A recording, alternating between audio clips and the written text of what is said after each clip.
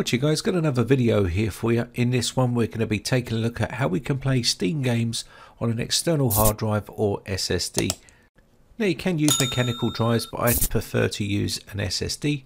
And you can see here I've got the SanDisk version here, but you've got enclosures that you can use, or these small little type of enclosures for M.2.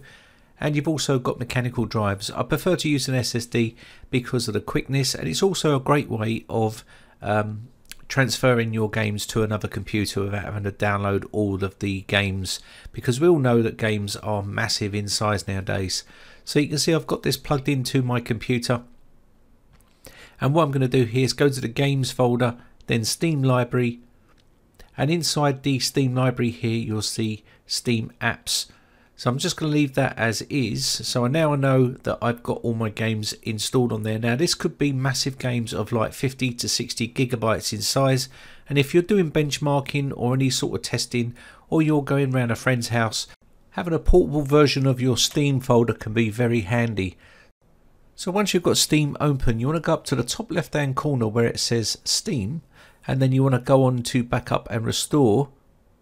Once you go in here, you will see your settings pane here. So let me just quickly clear this so you can see it properly. Now inside here, what you want to do is you want to look for where it says downloads.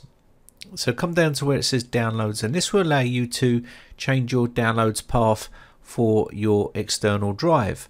Now you can plug this to any computer, just download Steam, install it, log in, and then you can just select your library folder, as you can see here, content libraries.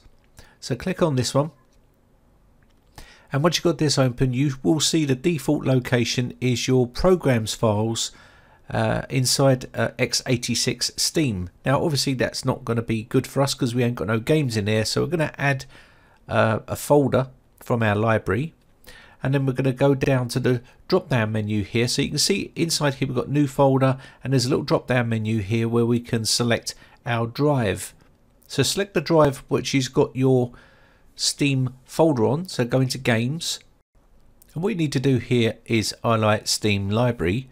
Now once you get the Steam library highlighted, you can then click on select, and what this is going to do is add in our selection for our SSD or mechanical drive or external drive or whatever it is you're using for your source of games.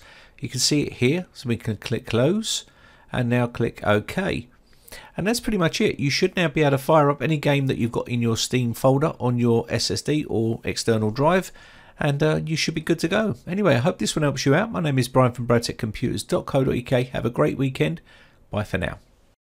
Now if you haven't subscribed yet, hit the big red subscribe button on my YouTube channel and hit the bell notification button next to that to be notified when we upload new videos.